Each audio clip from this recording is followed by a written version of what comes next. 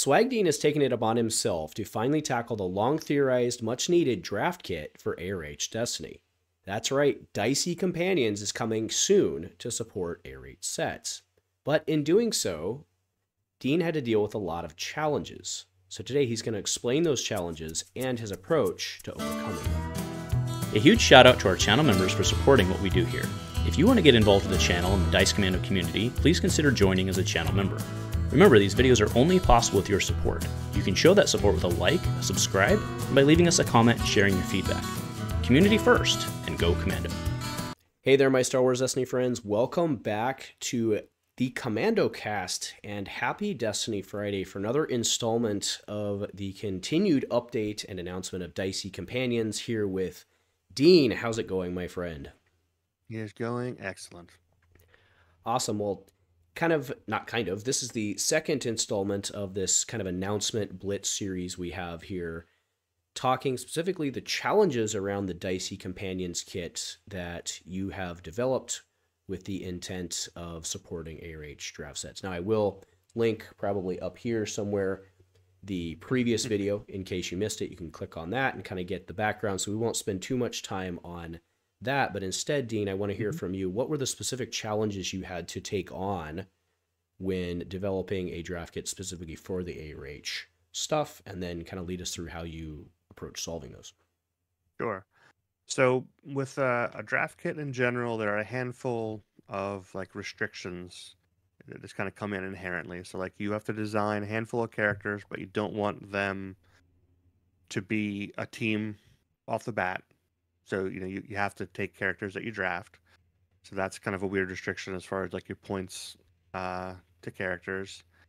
And you have to be able to build a 30-card deck, ideally, because mill is a win condition. So you want to make it so that your card pool can support building up to 30 cards, so you don't have an inherent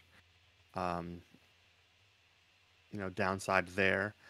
And then with the ARH era stuff, especially the first couple sets, there was a ton of cards that were limited in their design. So they were, I guess, for history's sake, there was a lot of rainbow decks at the end of FFG. So ARH wanted to support the idea of leaning hard into a subtype, building an all Inquisitor team, building an all spy team, so that they could have equal power to a rainbow team that have access to everything. So they really supported those very focused constructed decks.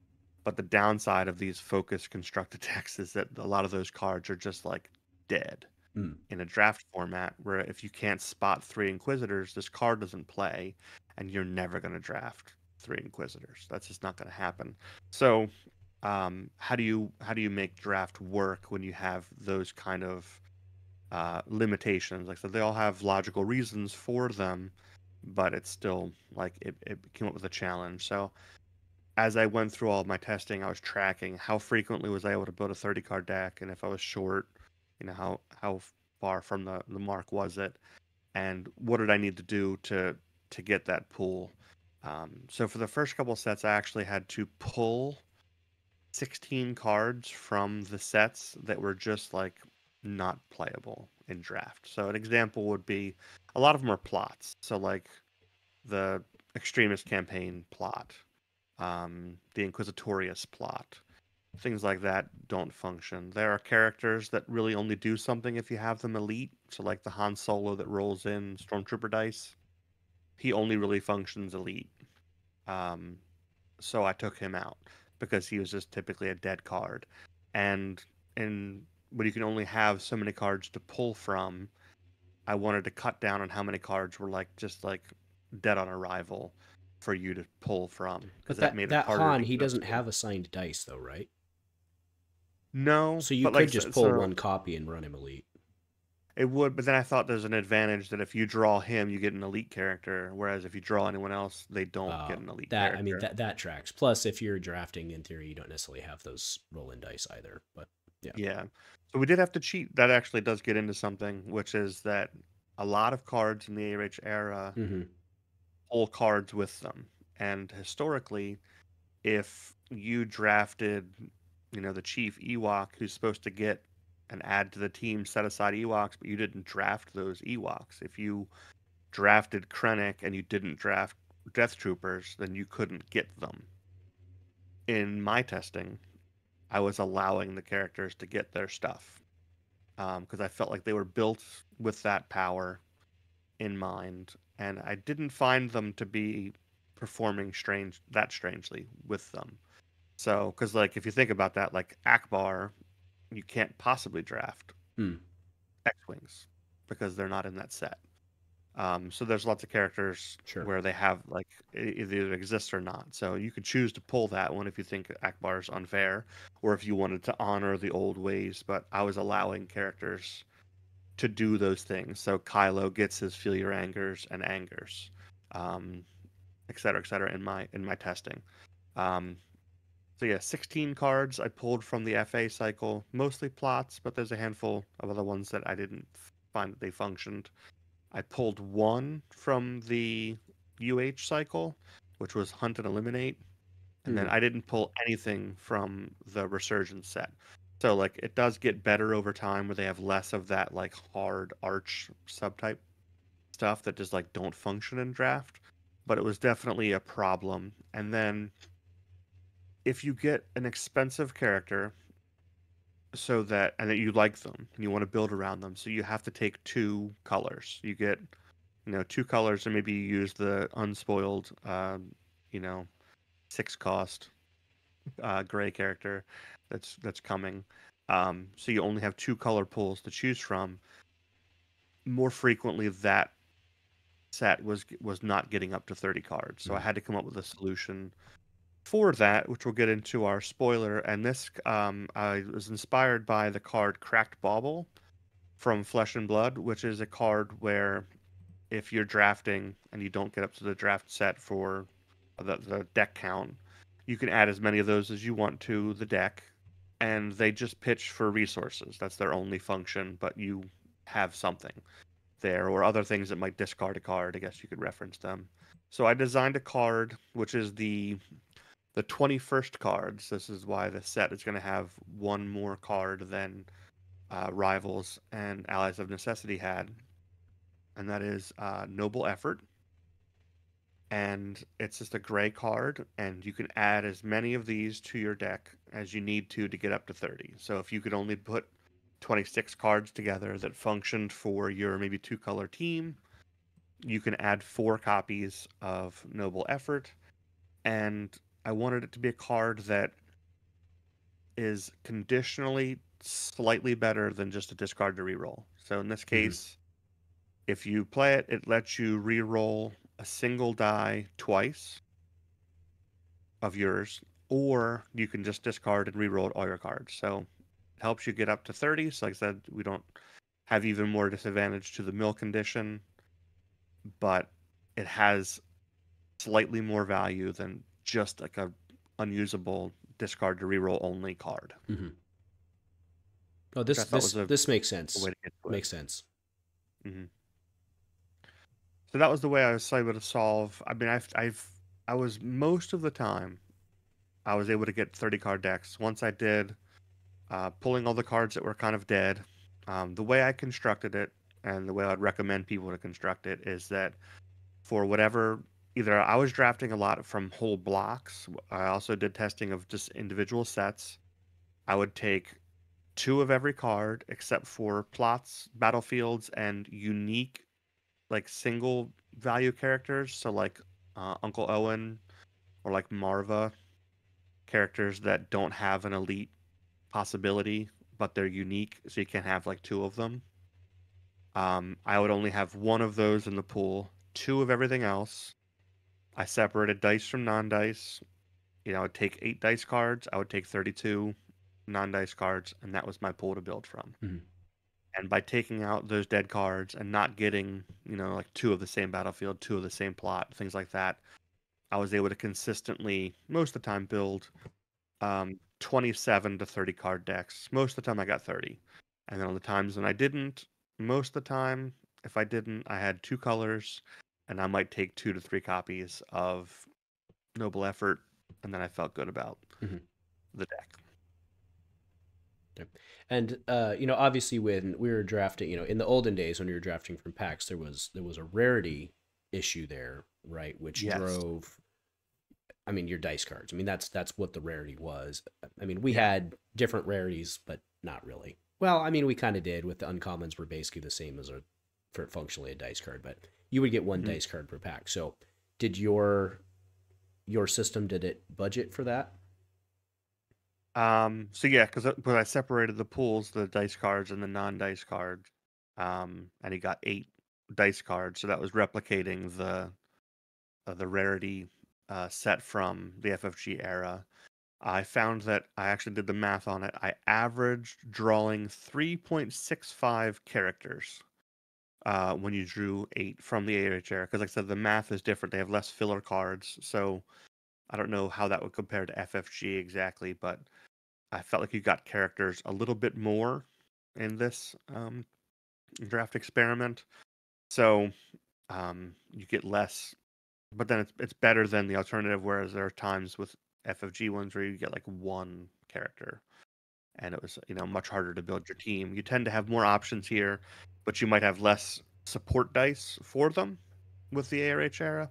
Um, but like the 3.65, so you're averaging, you're usually getting 3 characters to choose from and 5 dice cards, Mm-hmm. in my experience in testing, to build with, which I think was pretty fair.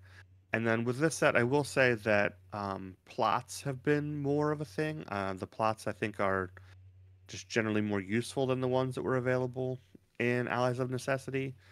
And it was like roughly half the time I utilized plot in my testing. So they're a little bit more prevalent in this format, I've found, at least in my design and testing. Mm-hmm.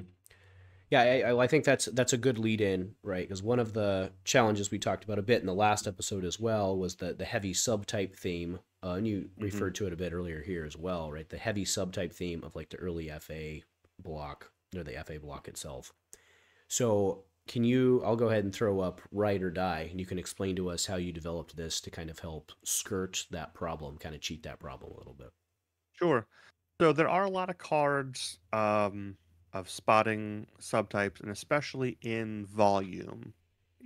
There's a card where if you spot 3 of the subtype, it's an amazing card. If you spot 2 of that subtype, it has value. If you spot 1 of it, like it's not great. It's a suboptimal card. And I wanted to make it more consistent that you would get at least like the okay value off of those cards. So the ride or die plot, which is just a 1 cost, which fits in very easily, and when you play a card, it basically allows you to grant a subtype on one of your characters to a second character. So if you have a card that, it gets better the more troopers you can spot or whatever, this card gets you to that like second value, which makes them more playable. Um, and I found a lot of cards just in the whole ARH era had that kind of mechanic where there were benefits to being able to spot more than one of a particular subtype, and having a way to turn that on at least for individual card plays, um, really unlocked those cards for us. Okay. So Ride or Die itself is really just unlocking or freeing you up, I guess, to explore multiple subtypes Hmm. if because you probably have to your point, to make 30, you're probably going to have to draft cards that You can have a couple utilize of them, different. I yeah. mean, you're not going to be able to go just Witch or just Night Sisters or whatever, right? Hmm. And it was different than just giving someone a subtype.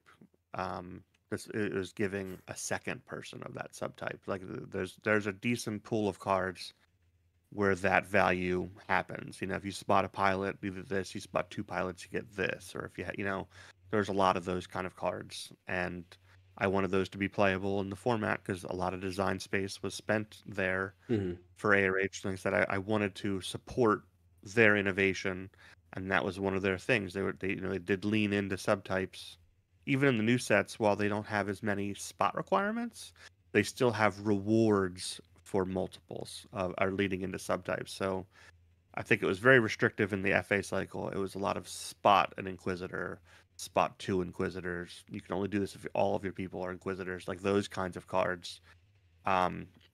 They've made less spot requirements, but like I said, the value a lot of times comes in the multiplicity on some of these subtypes. Okay. So you also mentioned you've been using a lot of plots in. I use them more often than I Right. thought. Like, but Okay, if you fair. think back to drafting Allies of Necessity, it was most of the time I didn't want to use those plots. I didn't want to use, was it Grand Design, or I forgot the names of most of them. So, Well, some of but them poked their way into, because Leia Yoda Mill was using. Bill was using the one, Yeah. and there's always fun, janky Allies of Necessity decks that use that plot, to get the -2. Um, but in general, like they were, because they were still adding, they were still kind of creating the plot subtype or the plot card type at that time. They weren't super powerful or innovative at the time. Like they were pretty basic functions. So I felt like I could do a little bit more with these here, and they're generally more helpful. So I find you're taking them more often. Okay. So I'll go ahead then, and with your authorization, we'll throw up the red and the blue plots that we have Do it. here, and you can walk us through this. So let's do the witches. I've got them both up now, but let's talk about the witches' Gift of Shadows. Yeah. So Gift of Shadows. I wanted to, if you draw blue characters, and especially, this is somewhat of a spoiler if you haven't watched the Ahsoka show, but they basically created a witch in the show. So I was like, okay, now that's not just like a function in the game. It's actually kind of a flavor thing that happens in the universe, that you can make people witches. So having a plot that grants witch to your blue characters. So if you drafted Inquisitors or you drafted Jedis or whatever, but you got a bunch of witch cards or got witch cards worth playing, this turns that functionality on for you, and then also gives you kind of like the witch archetype stuff if you had them. So they usually were manipulating with like odd numbers, Mm-hmm. So it kind of turns that on. So even if you didn't draft any witches, but you got witch cards and you wanted to play in that witch space, it kind of, got you there just with the plot. And it was, thematic. Mm-hmm. Cool. And then how about Call to the Council, also from the same series, at least the art. hmm Yeah, so this is another one. I felt like it was, reasonably thematic. Where people get drafted into war. So, call the council and you make your red characters troopers. So if you drafted pilots, leaders, things like that, you could turn the trooper on to make your trooper archetype kind of cards a little bit better. And then I was playing with the idea. One of the unspoiled plots, I guess, also has this element where we can deal damage to a plot. So in this case, it basically functions as a bubble shield, where it can take indirect damage, but it can't take regular direct damage. It's just indirect. So it's not an automatic 3 bump to your health, but specifically indirect damage, it will take 3 before it pops, um, to get more value out of the 2 costs you're going to sink into getting it. But I've found it's been useful when I wanted to get more trooper stuff going on. Also getting that 3 conditional help on health made this a plot worth taking. Mm-hmm. Yeah, fair enough. Fair enough. All right. Well, we look forward to seeing the rest of this over the next couple weeks, or perhaps on drop. Because can you keep us up to speed on the timeline? Obviously, is a little fluid because we want it to release before the ARH set, and as of the time of us shooting this, we don't know exactly when the ARH set is releasing.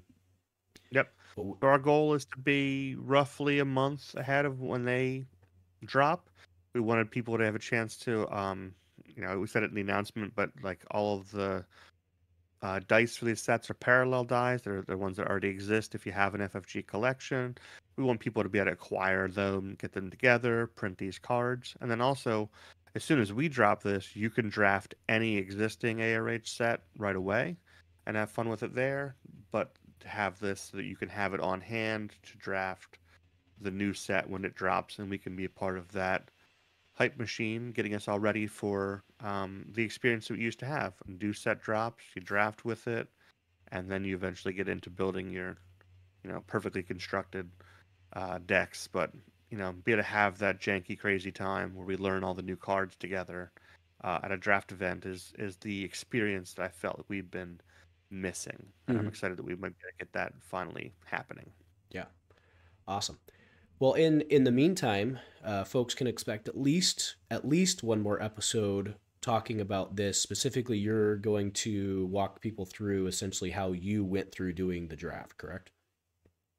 Yeah, I'll probably get into some of the specific challenges and some of my choices, and probably maybe show off another card or something prior to full release. And yeah, so you guys get into my headspace and hopefully fall in love with the draft kit as I have. Yeah, awesome. Well, thanks, Dean, for sitting down with us yet again, another week here, and we expect to see you probably real soon, because by the time we get these up and roll through, we're going to be running out of time towards release. So by the time you are watching this at home, probably only 2-3 weeks away from release. So, but again, we want to make sure that it's enough time before, but close enough to the release that they can kind of piggyback on each other. So, yep, that's what we're trying to do. We're trying to highlight and support what they're doing. So we don't want to steal any thunder, but we also just want to get in there ahead of time and then be part of that ramp up. Awesome. Well, anything else you want to add, Dean? No, I think that's it for now. Spoiler wise, I want to give everything away. Yeah. There's 21 cards at this point. You'll have seen 5, I think. 6, I think. Good. Yeah. Yeah, 6. There you go. Yeah. So you're already spoiled. They're all spoiled out for the moment. Yeah. Fair enough. All right, well, just want to remind everybody, right, your comments are always appreciated. Dean does a great job of getting down and answering those questions and interacting with you on these videos, so don't hesitate to leave him a comment, even if you just want to tell him how amazingly awesome he is. So thank you, Dean, for joining us. Thank you all for joining us as well. And if nothing else, Dean, say it with me. Go Commando. Go Commando.